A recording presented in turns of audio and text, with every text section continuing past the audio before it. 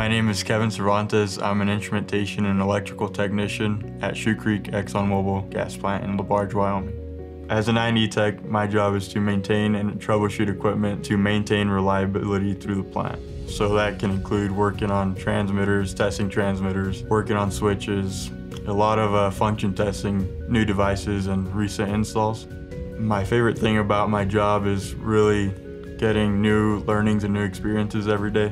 There's not really one day that we go out without learning something new or testing something new. Out of high school, I went to Western Wyoming Community College where I attended a 2-year program, Electrical and Instrumentation Technology. That program really was the initial step into getting out into the field.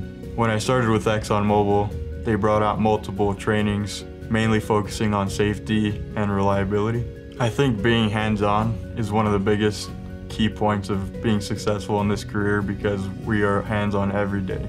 This job takes a lot of skill, but is very rewarding.